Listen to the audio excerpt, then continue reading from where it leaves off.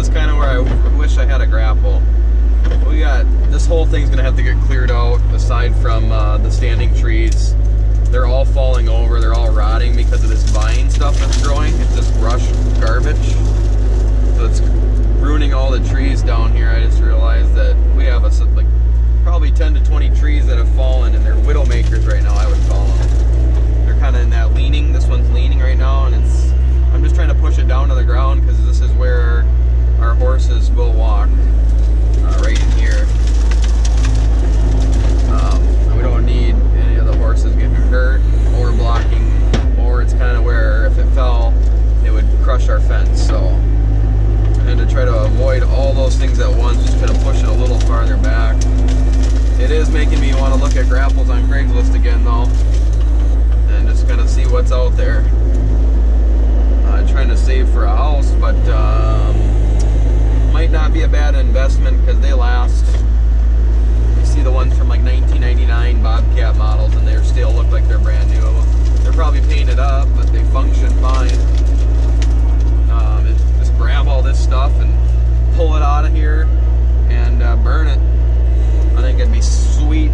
Clean this whole section of woods out with the skiddy. I don't know, I just thought I'd turn the video on here while I push some trees.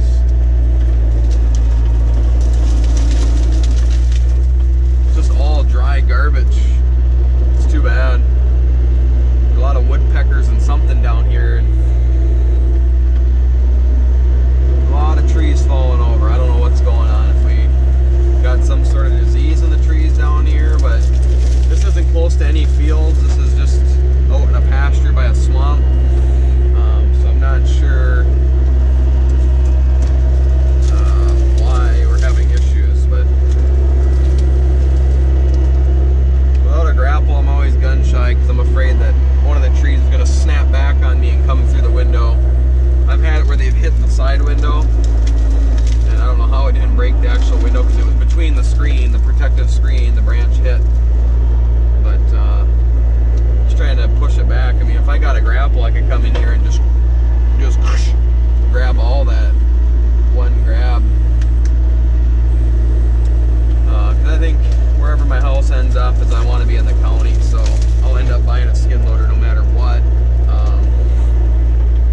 I don't know, I'm not sold on a particular brand. I have a Bobcat now, and it's been pretty problem free. However, I can't completely fault the cat because the cat we had at least 800 more hours on it than this one did, and I'm fairly confident it was a rental machine. The more and more I worked on that machine, the cat one, I'm fairly confident that it was a rental machine.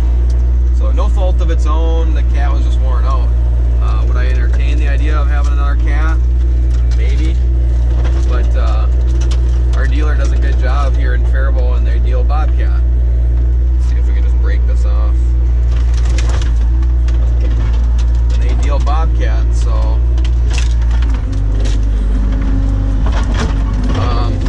would I end up with another Bobcat? I don't know. I don't know. John Deere's are sharp, but you pay for the price. I don't know. I don't really care, I don't think. But so it's just kind of like finding a grapple, which I'm sure you can get adapters.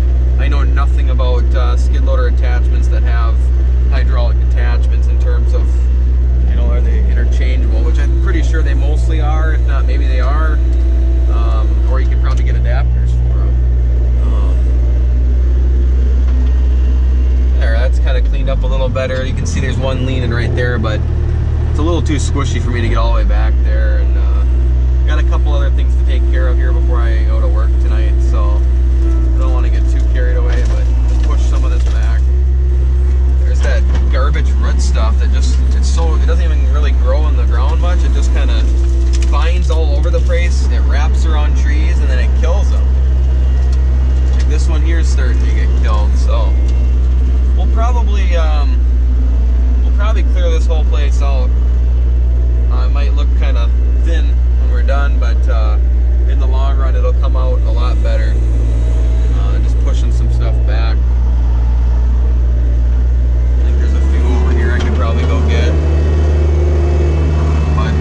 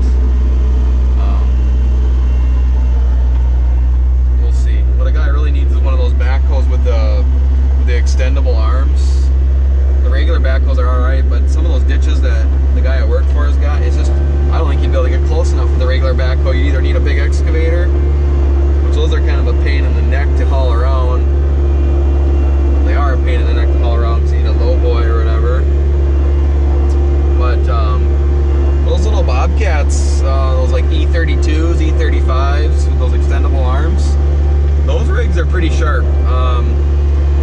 Be a nice little tiling machine to kind of find tile lines and start the tile plow out. And it's light enough where you can still pull it around with a pickup pretty easy, because I think Z32s only weigh like 8,000 pounds. So those would be a sharp little machine too. I don't know, but I don't know. I don't need to get into running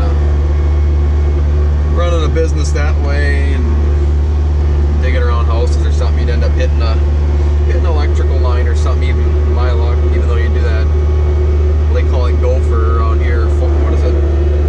Call 411 before you dig. No, 811. 811 before you dig or something like that.